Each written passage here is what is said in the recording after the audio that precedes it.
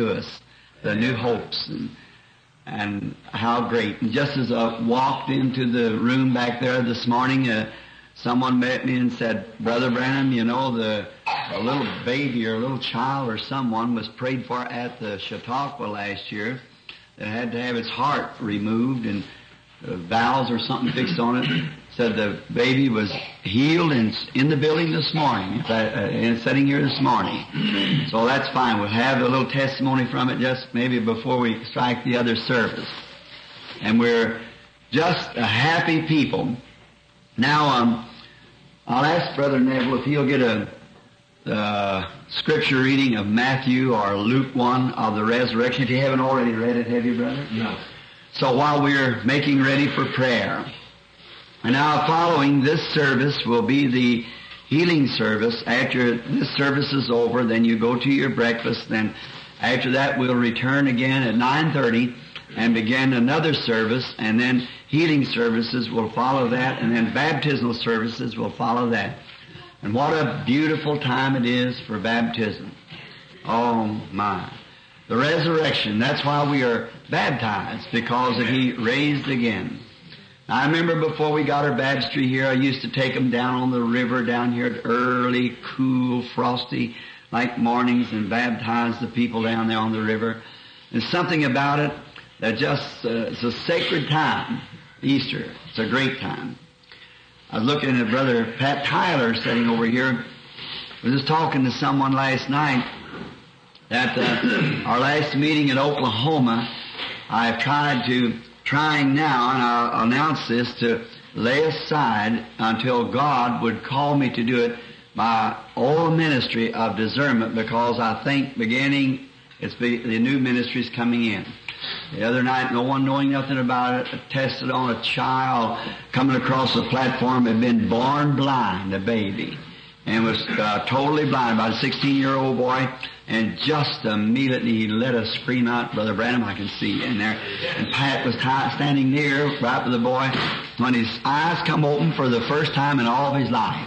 Amen. And so I trust that you here with great anticipations, or with myself, I'm looking for something God to do for us and bring us up to another level than what we have been. Let us bow our heads now for prayer. Our gracious Heavenly Father, as we have gathered this morning here in the little church by the side of the road, we are grateful indeed for Thee for all this means to us, and especially on this Easter morning.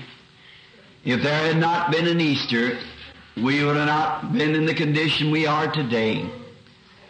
That Easter is what sealed all of God's promises.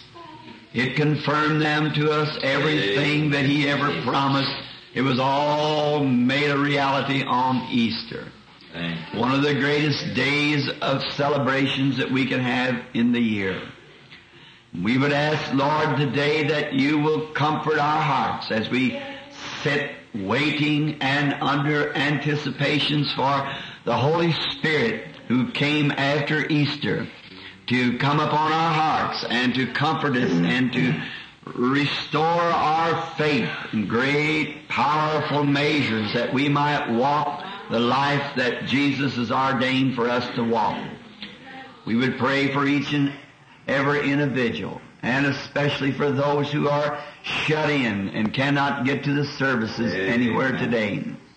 God be with them, and may this Easter find a real Easter for them, a raising from the dead, and a new health that they have never known before in life.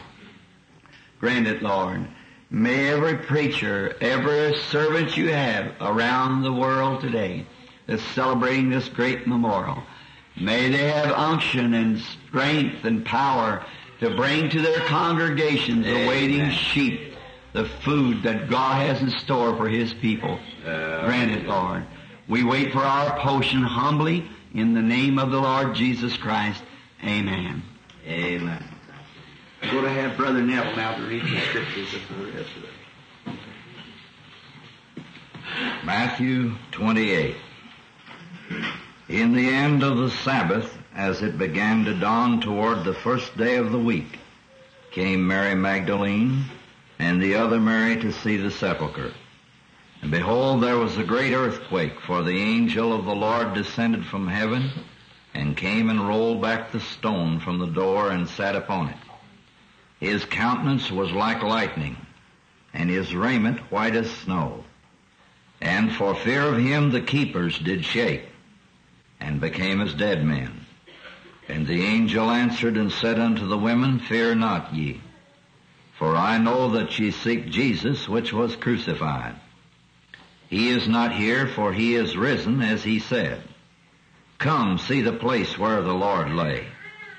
And go quickly and tell his disciples that he is risen from the dead.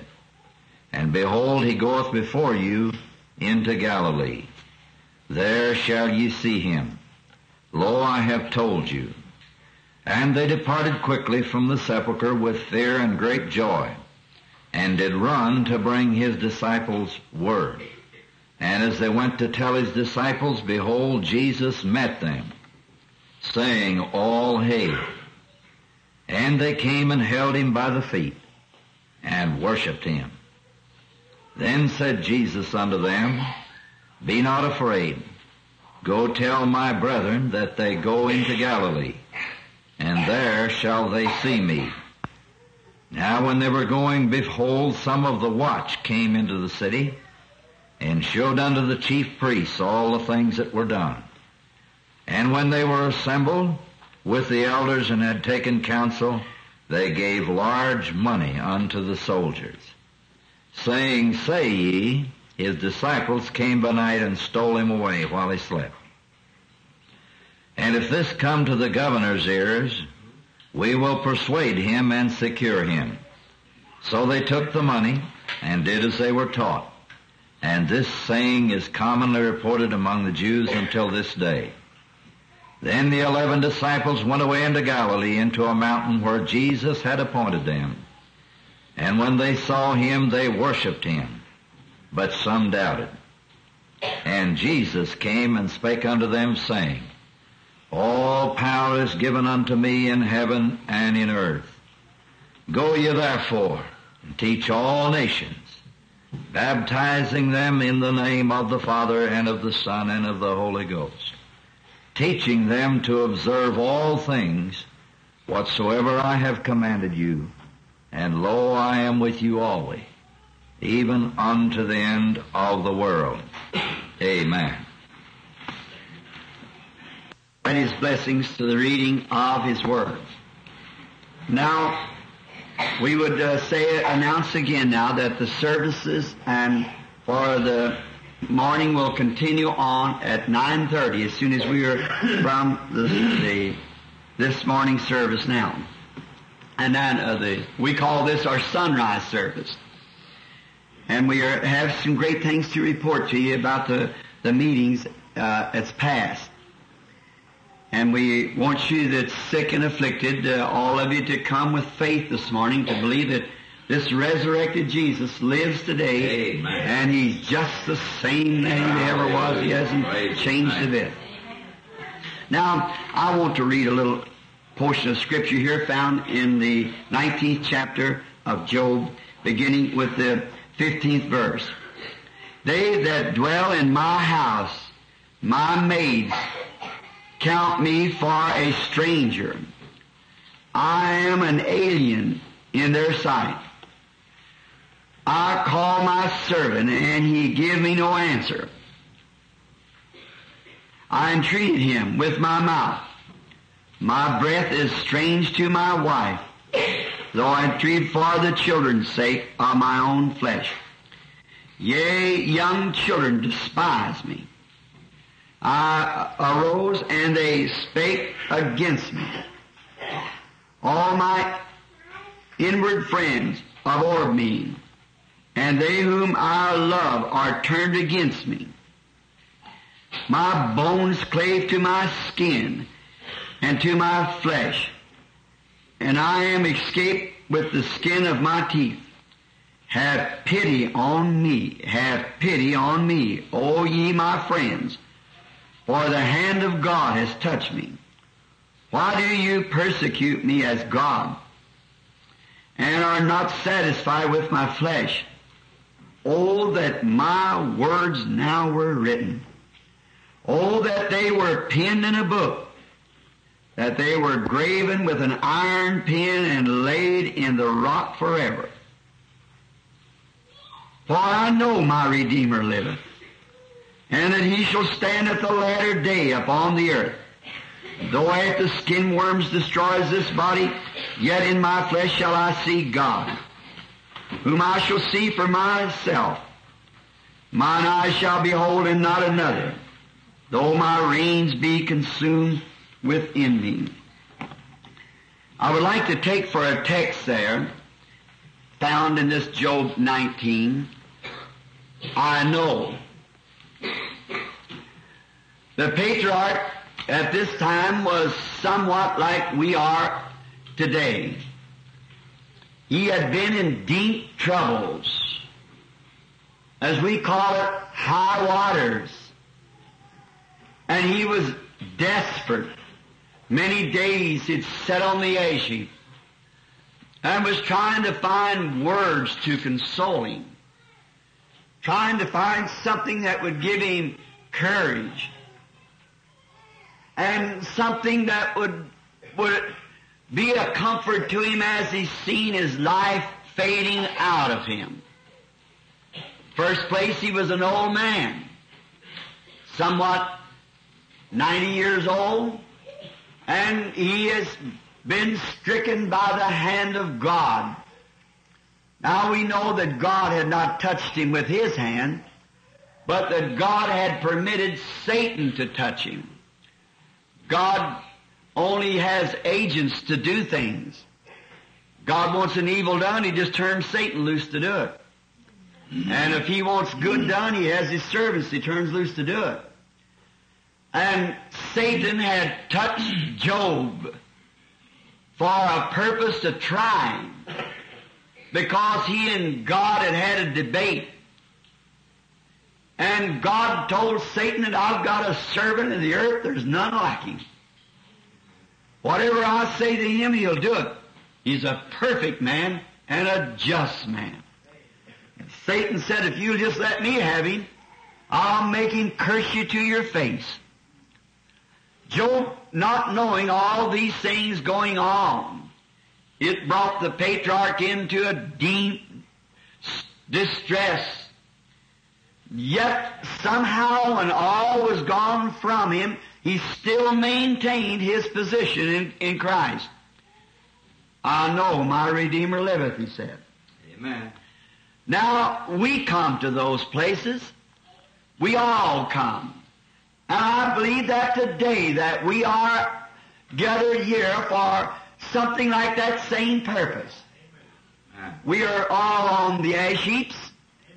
We have our troubles and our ups and downs and our bad moments and our sicknesses and our heartaches and our disappointments.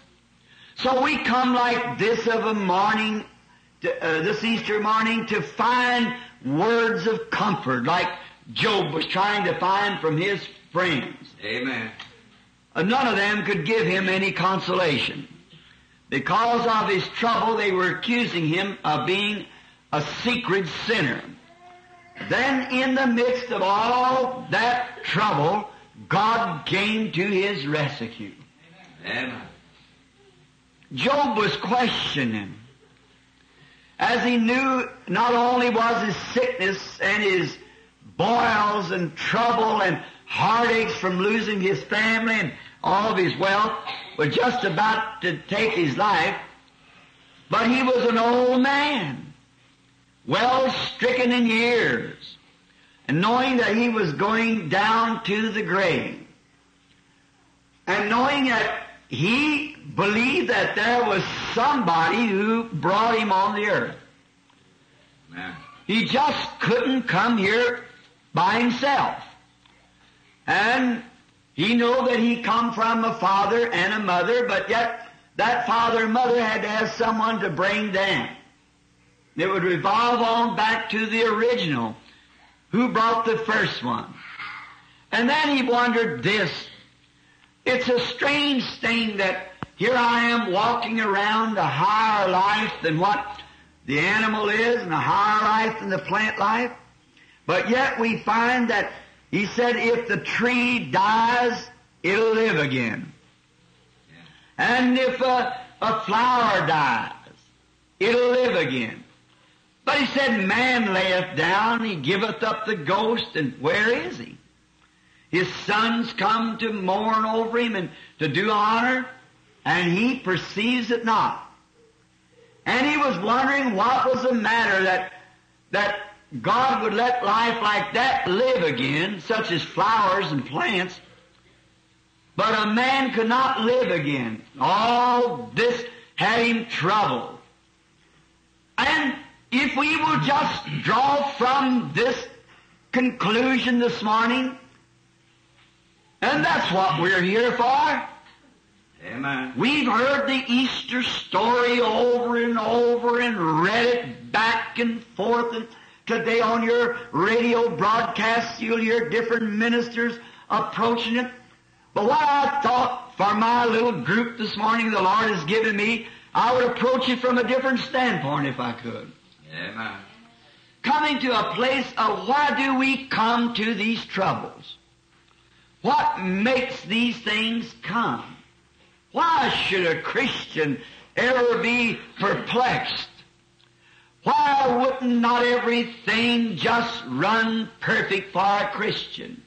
But it doesn't. And we know it, and sometimes we have more troubles when we become a Christian than we did when we were sinners. Of course, it is written, many is the afflictions of the righteous, but God delivereth him from them all. Thank the Lord. God promised many afflictions, strange feelings, and strange things that would be beyond our understanding. But it's always done for our good. Amen. Just can't understand it, because if we did, then it would not be a faith to us. We would go with an understanding. But we do it, and we have it, and we believe by faith His Word that it's going to work some good thing for us. Amen. If we could grasp that today, on this morning, if we could grasp that all of our troubles, and there's none of us immune from them, and if we could realize that those things are for our good. It is written in one of the scriptures in the Bible that trials are brought upon us are more precious to us than gold itself. Amen. For it is God giving us these trials. Yes. After we become His property, our confession and our baptism and our promise to walk in life for Him, then every trial that comes up on us is to perfect us for His glory. Amen. It's to bring us to a place where God can make Himself more real to us than He was before the trial come. Amen. I want to join in this morning with Job to say that I've lived long enough to know that's the truth. Amen. I have seen it in my own life that every time a great situation rises that I can't get around it or under it or over it, God makes a way and it comes out glorious. I just wonder how His grace ever does it, but He does it. And remember, in all these things, Satan tries to make us nervous and upset us to get us to think, oh, why did this happen? Why couldn't I have been like this? A few days ago when I come out of the most prettiest and most gorgeous place I ever saw in all my life, it was the great building of our brother Oral Roberts.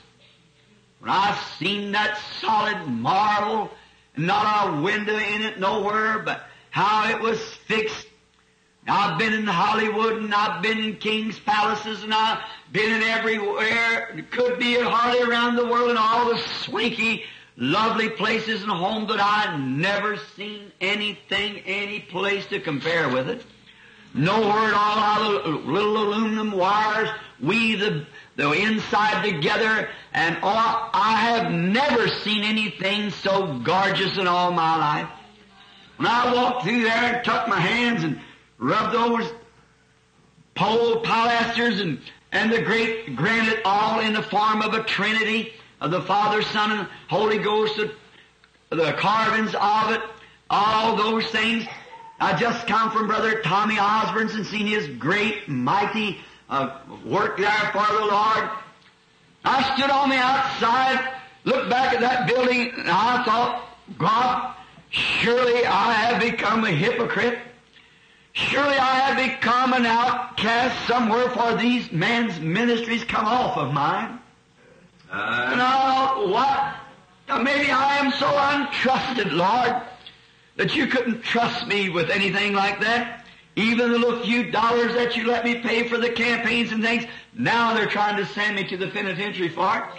Why am I such a hypocrite, or why am I such an untrusted person? I was on the ash heap.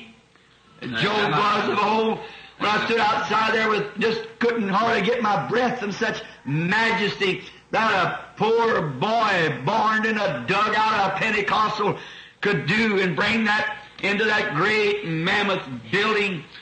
And I thought, oh God, maybe I am not worthy.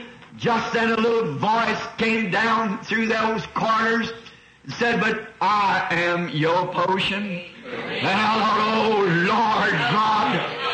Hallelujah. Just let that stay that way then, Lord. Because I wouldn't have the intelligence to carry on a great work like that for you. And I am an illiterate person. But as long as you are my potion, I am yours, and you'll lead me. Amen. I cannot lead myself, but oh Lord, lead me. It's those crucial hours that press us on to those sacred sands. Yeah. It was in the Bible, and remember, no matter how great the distress is, Satan cannot take your life until God has finished with you. Amen. There is nothing can happen to you unless God permits it. There is no evil can come unless God permits it, and it's for your good. He's working it. Let's think. There, when the floods came to destroy the world, it could not destroy Noah. Amen. Noah could not be destroyed because God had a work for him to do. Amen. One day down in a great nation under a great bondage, there was some Hebrew children that we know as Shadrach and Meshach and Abednego. And it came to a place where they had to make a decision that something had to be done. They had to, their faith was put to a test.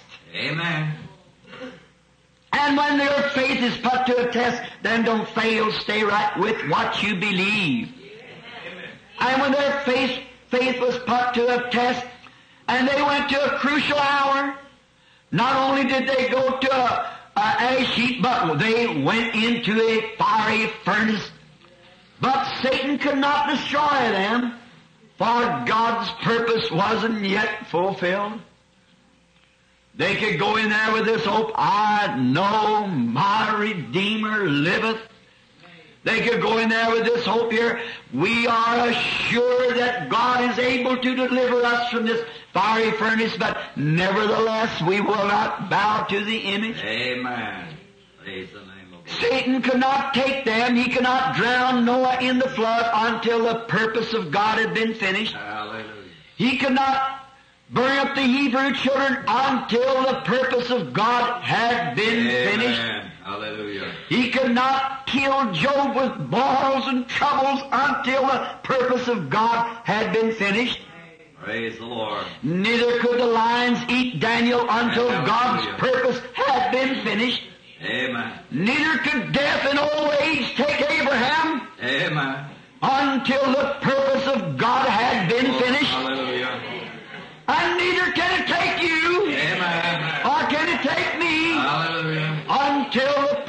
of God of our life is Hallelujah. finished. So we gather from there consolation. And why does God let troubles come? God harnesses trouble, puts bits in its mouth, Amen. and makes it obey Him. Amen. And those troubles bring us into a closer fellowship with God. Oh, amen. Praise the Lord. There had been no rainbow until the flood came.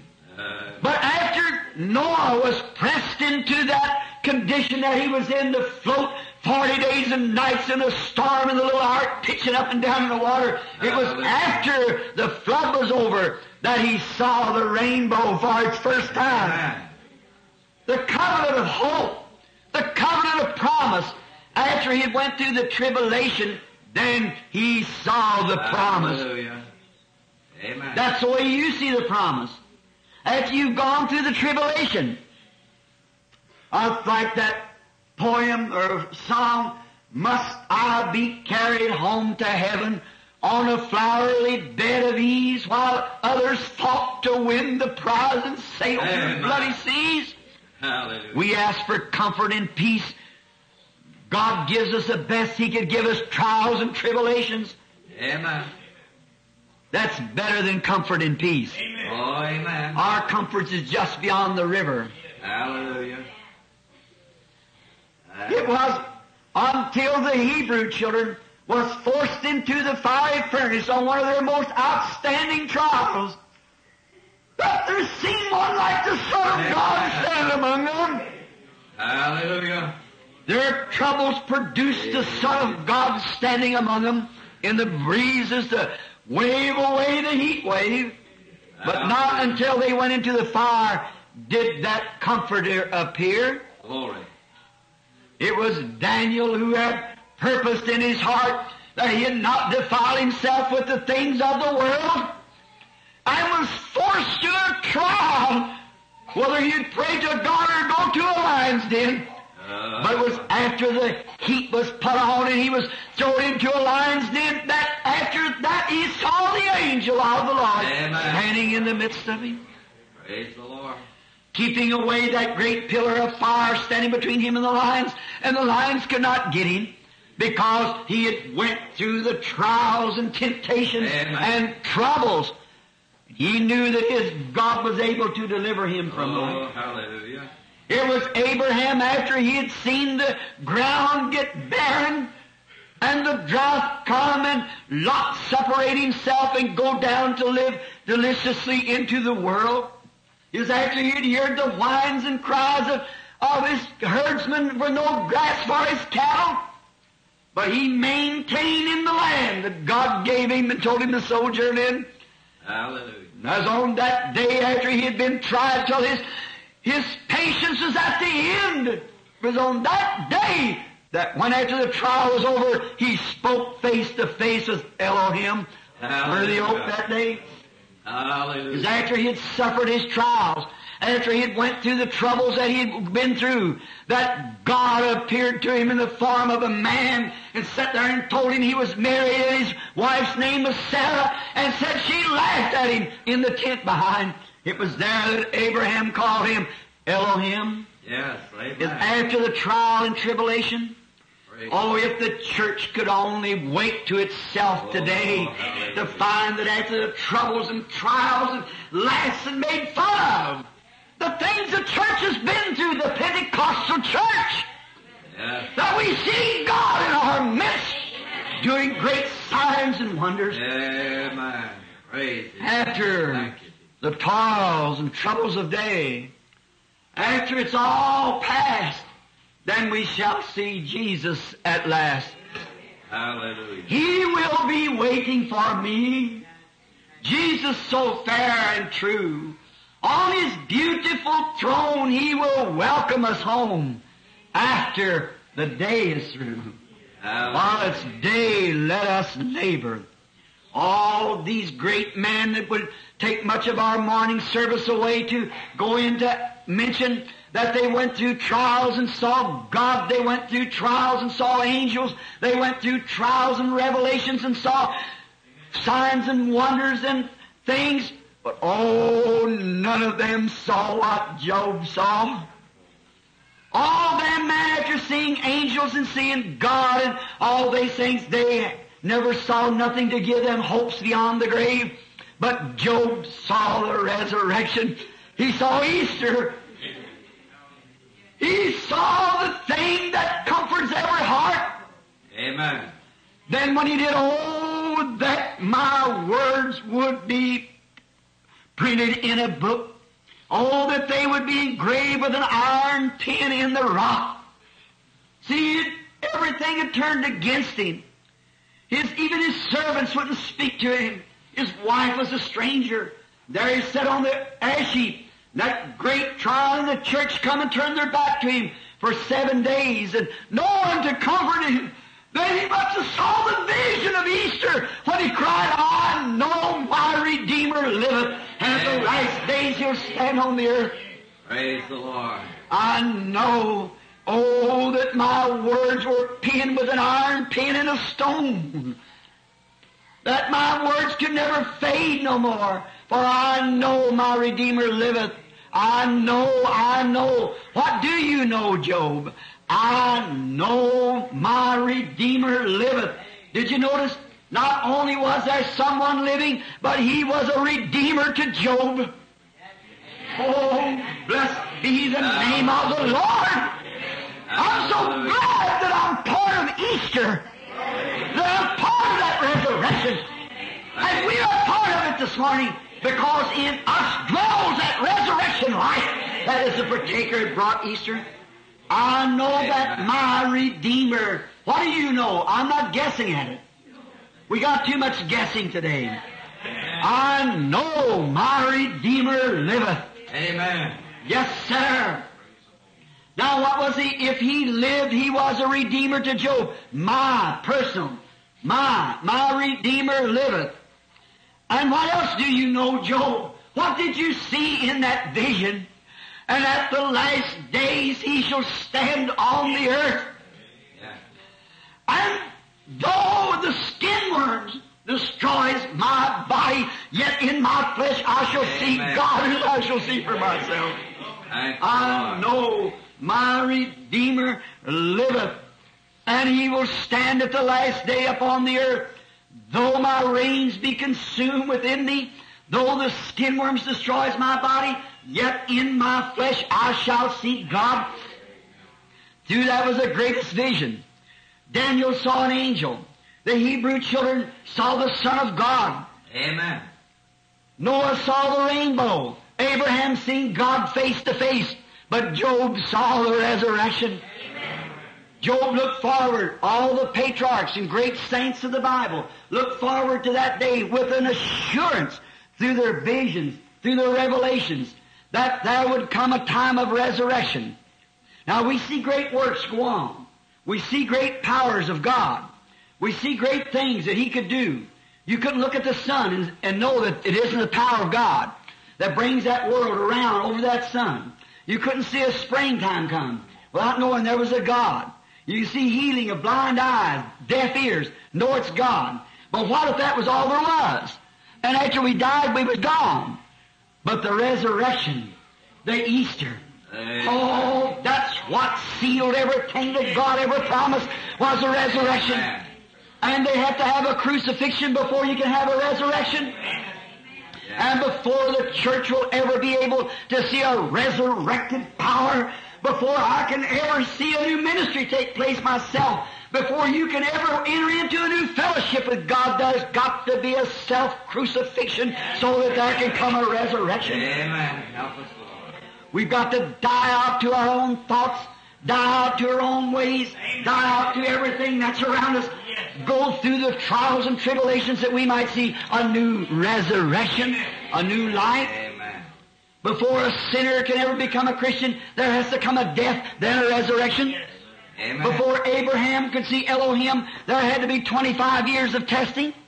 Before the Hebrew children could see the Son of God, they had to go into a fiery furnace. Before Daniel could see an angel, he had to go into the lion's den. Amen. Before Job could ever see the resurrection, he had to go in and lose everything he had. Amen. But then by vision he saw And if Job by vision could stand so firmly upon a promise, how much more ought we to do after Christ is raised from the dead and become the first fruits of those that slept, and sent back the Holy Spirit as a seal of promise upon us, that we too shall live, because I live, you live also. Hallelujah. Seeing His great presence among us, working, doing the same signs and wonders that He did on earth, giving us a hope, and we come to the resurrection and then remain on our ash heaps. Let's get off the ash heap today with a new vision, with a new power, with a new determination that we see God in His power. We see the resurrection of the things coming. We're at the time of death. We're sitting in the doors of death. The nations is in the doors of death. Russia has discovered a new weapon now, as you all heard on the radio and things.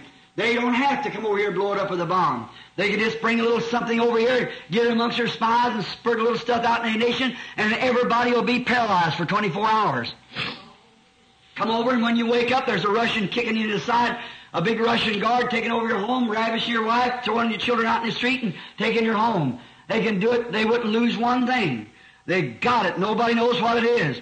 See, everything working up in it, now they can use that and not be afraid of it, because no one else has it. We don't know how it will come, what will take place. But we know one thing, that we're on the ash heap. The nation's on the ash heap. The world's on the ash heap. And because the world is on an ash heap, I'm so glad that the Spirit of God can come and we can say, I know my Redeemer liveth, and at the last day He'll stand upon this earth. Someday He will come. No wonder the poet wrote, living He loved me, dying He saved me, buried He carried my sins far away, rising He justified freely forever. Someday He's coming, oh glorious day. Amen. It taken a Gethsemane of drops of blood breaking through His skin before there, and it taken a cruel agony of Calvary before there could come the proof of an eternal God who could raise the dead up. It taken a Gethsemane and a Calvary to make an Easter. It certainly did. How those apostles upon that morning, when they were so discouraged, until Peter said, I am so discouraged, I believe I'll just go back a fishing again. I'll go back down. I've seen him. They had great hopes and believed and everything until it come that great darkening place. What was God doing? He was bringing those apostles to an ash heap. He was bringing them to a place to where they would have their faith confirmed to them. And Peter said, I have seen Him do great miracles down on Galilee, but oh, He lays yonder dead and cold in the tomb. I believe I'll just go down to the sea this morning and cast in a net and just go fishing. Maybe I can look out across the sea yonder and I'll find out. I remember seeing Him when He waited for us at the bank. I believe I'll just go down. The apostle said, you know what? I believe I'll just go with you. Oh, they were blue. They cried until their eyes were swollen. How we know to go through those places? How we know? We're all acquainted with those things. I remember when I laid a precious one yonder in the grave up on top of the hill yonder called the Eastern, or the Walnut Ridge Cemetery. I laid a little baby in there, and I'd cry on a mother's arm. I'd cry until I couldn't cry no more. I'd done everything that I know till I took a gun to try to commit suicide. I was in such a time. It was at that hour, in that little room up there on my knees, that the heavens opened back. I saw her standing there. Amen. In the splendor of immortality. Praise God. It was in that hour that I felt her arms come around my shoulder and said, Bill, you don't understand. We're so much better off than you. See, it takes a crucifixion. It takes a crushing of a flower to bring perfume from it. It takes a crushing of a life to get the best out of it that there is. That's the reason Jesus had to be crushed to bring forth what He was. He cannot stand before the crucifixion and say, all power in heavens and earth is given into my hands. But after the crucifixion, He could stand and say, all power in heavens and earth is given into my hands. But what did it do? It taken crucifixion first. It taken the crushing and the disappointing of the apostles. It seen their Savior, the one they had loved, and seen Him even raise up the dead from the grave. They seen Him do that, and then think there He lays cold in the grave Himself this morning. It taken those people who had seen Him open the eyes of the blind, seen Him standing and perceive the very thoughts that was in the people's hearts. How didn't He know? They'd say that were coming after him? How did he know? Why didn't he know Judas would betray him? Why didn't he know the soldiers were coming up the mountains there with staves and swords and everything to get him if he could perceive their thoughts? See, the devil was working on them, putting them on an ash heap. For they wanted to give him a testimony of I know. Not I guess, or perhaps it's so. I know. Amen. I know. And remember, those trials are brought up on you the same way, so that you'll not say, well, maybe this is right. Maybe the Scripture's true. Maybe divine healing's right. Maybe the Holy Ghost is right. But when you get that experience and come off that ash heap and you get the revelation of God by the baptism of the Holy Ghost, you can scream, I know my Redeemer liveth, because He lives in me. Peter said, I'll go fishing. The apostle said, I believe I'll just go with you. And there was on their ash heap, down there in the midst of the sea, in the trouble going on the way it was. And I can hear one of them say, oh, how could it happen, Peter? How could it be such a thing that a man like that could die? How could he be put into the grave the way he was? How could he stand and let him spit in his face and jerk beard out, put that crown on his head? How could he do that? Oh, and still be God. I just can't understand it. Oh, what a disappointment. All of a sudden, they looked over on the bank. Just the same kind of a revelation that Job got. There they seen what Job seen 4,000 years before. There stood the Redeemer alive and fresh, standing on the bank with a fire-made and fish cooked on it like that, and said, invite him. Jesus has a table spread where the saints of God are fed. He invites His chosen people come and dine. With His manna He does feed and supplies our every need. Oh, 'tis sweet to sup with Jesus all the time. Amen. How we can think that. How they had taken those great things. How the Paul the apostle, that great apostle who had been through his time of trouble when he witnessed the death of Stephen and seen his little face look towards heaven and the rocks beating him in the face, and he looked up and he said, I'll see the heavens open. I'll see Jesus standing on the right hand of God. He said, Lord, lay not this sin to their charge. And Paul holding the coats that had put him for weeks after weeks upon the ash heap, walking back and forth till his mind had been polluted, until he was on his road down to Damascus to try to fight it way out like a man going to a whiskey bottle to try to drown his sorrows. He was in the midst of that when there come a voice from heaven. A great shining light said, Saul, Saul, why persecutest thou me? Amen. He saw him. He recognized him, that he was a resurrected Jesus, the one that he had witnessed of dying was raised again. Oh, I can remember my own life on the road down to destruction when I heard a sweet voice, I am Jesus. I was once dead, I'm alive forevermore. Because I live, you can live also. Since that time, put my hand in His, I've trusted Him through the dark places. When the times come where I can't see which way I'm going, I still trust Him. Amen. Every Christian believer has to be pushed into those trials. Every Christian believer has to be put on the ash heap so that he can come forth with an experience. Amen. I know my Redeemer liveth. We don't come here this morning just to sit and talk about some historical affair, which is all true. But we come here with a testimony this morning. I know that Jesus Christ is the Son of God. I know it beyond any shadow of doubt. I know that He raised from the dead and He lives within me today. He is mine and I am His. I am a joint heir with Him in the kingdom of God. Amen. Easter brings a great thing, a resurrection, a new hope. Have you got it this morning? Is it in your heart? Do you know that your Redeemer liveth and He makes all things work together? You say, Brother Branham, I'm sitting here waiting for the prayer line. God's working that just exactly for the good. Why was that precious little boy the other day stricken blind when he was born? That God might get glory and turn a city upside down. Sure. God knows what He's a-doing. God knows, and He puts us on the ash heap in order to show us His glory. Amen. So this morning I say this, friends. After 31 years of ministry, after 31 years of toils of the field, I want to make my testimony to this. I've seen disappointments. I've seen the time I've asked for things and cried for things and begged for things and failed to get them.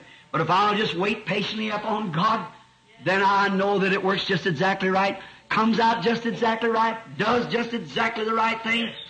When I lost my baby, My little Sharon, that's one thing that stumbled me. I said, how can that be for the good? How can it be for the good? Months later, when I seen her stand there in all the beauty of a young girl, speaking to me, standing beside that old wagon broken down there, I noticed she lived. She might have turned out wrong. God had to take her while she was tender and sweet. I know I'll see her again. I know I shall see her. I know it beyond any shadow of doubt. I think of my wife of 22 years old, taking just merely a girl, a little mother there when the papers give a headline here, a young mother, reverendess, dies. Oh, my heart bled.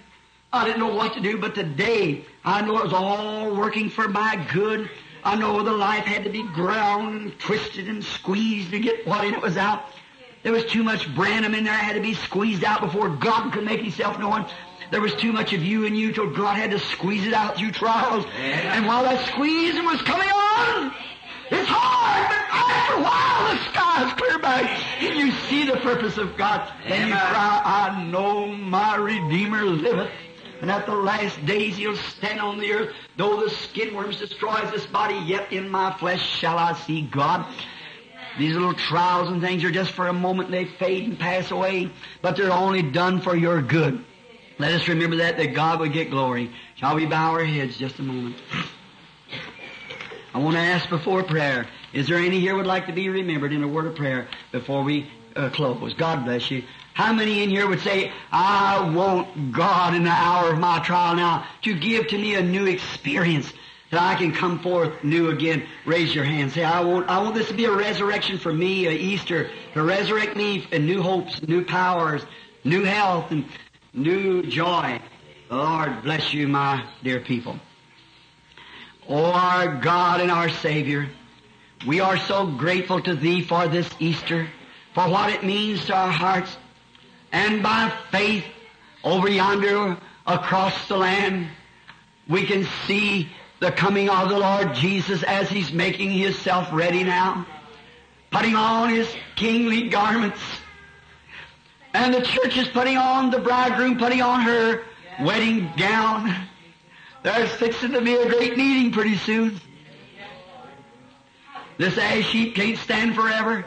When we're hearing people laughing, making fun of us and calling us that scandalous name of holy rollers and making fun of us and say that we're not even mentally right. Oh, it can't last all the time, Lord. But let us be as Job, hold our testimony. Let us be as Daniel at the lion's den, or the Hebrew children at the fire furnace, or Abraham in his journey.